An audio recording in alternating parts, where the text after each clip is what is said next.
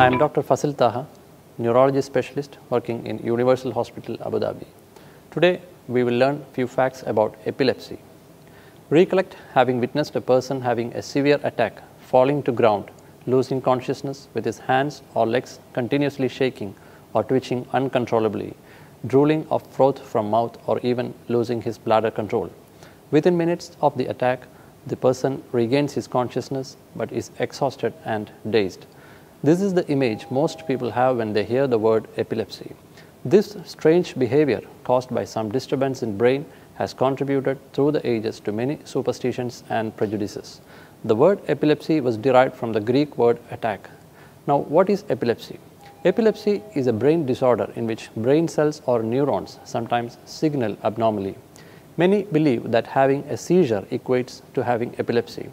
Although the two terms are often used simultaneously, a seizure is a single disorder of electrical discharge in the brain, causing alteration in behavior, sensation, or consciousness, whereas epilepsy is defined as two or more unprovoked seizures.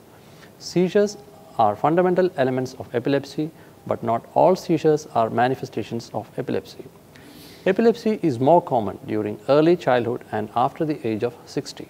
What are the causes of epilepsy? Epilepsy may develop because of imbalance of nerve signaling chemicals called neurotransmitters. In 50% of people, the cause of epilepsy may be unknown. When there is a cause that can be found, it can be head injury, genetic factors, diseases such as infections of brain or stroke. Prenatal injury. Some babies are sensitive to brain damage that can be caused by factors such as infections in mother or oxygen deficiencies during pregnancy.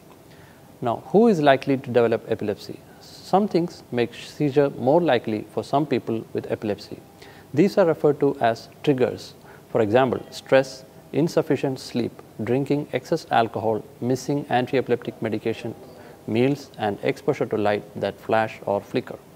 Certain factors may increase your risk of epilepsy, such as age, more common during early childhood or after the age of 60. If you have a family member suffering from epilepsy, brain infections, and past history of head injury. Now, what are the symptoms of epilepsy? Symptoms may vary from person to person. Some people may have simple staring spells, while some have violent shaking and loss of consciousness. Some people with epilepsy will have strange sensations such as tingling, smelling an odor that isn't actually there, or emotional change before each seizure, and these are called auras. Commonly, epilepsy presents as intermittent fainting episodes and frequently followed by extreme tiredness and unresponsiveness. Sudden bouts of blinking, repetitive movements that seem inappropriate in adults, arms, legs, or body parts, in babies appearing as cluster of rapid jerking movements, drooling or frothing from mouth, loss of bladder or bowel control, teeth clenching, tongue biting, and so on. The person may have warning symptom before the attack, which may include fear or anxiety, nausea, visual symptoms such as flashing of lights, spots, or wavy lines before the eyes. What are the different types of epilepsy? Seizures are broadly classified as focal or generalized. Generalized seizure begins everywhere in the brain at once, while focal seizure begin in one region of brain. In generalized seizures, most often the patient loses consciousness, although it can be very brief as to go unnoticed. The muscles in the body may stiffen or jerk. In focal, or otherwise known as partial seizures, abnormal activity occurs in any one part of the brain. However, consciousness is not usually impaired. Patients may experience unusual feelings or sensations, or may have inability to speak. How is epilepsy diagnosed? The most important way is by eliciting the history of the event. Since people who suffered an attack do not remember what happened, caregivers' accounts of the seizure are vital to this evaluation. Various tests are used to determine if the person has epilepsy, and if so, what kind of seizure that person has. These include EEG, or electroencephalogram, brain scans, and blood tests. EEG records the brain waves detected by electrodes placed on the scalp and can detect abnormalities in the brain's electrical activity. Brain scans like CT and MRI scans reveal the structure of brain, which is useful for detecting tumors and other structural abnormalities. Blood samples are screened for metabolic or genetic disorders that may be associated with seizure. How can epilepsy be treated? Accurate diagnosis of the type of epilepsy a person has is crucial for finding an effective treatment. Medicines can help to manage the epileptic attack by stopping or reducing the number or frequency of attacks. While choosing medications, various factors like the type of seizure, age and associated conditions have to be considered. Now, what to do during epilepsy attack? It is important that people who work or live with you know the correct way to handle a seizure in case they are with you when you have one. The main goal is to protect the person from injury.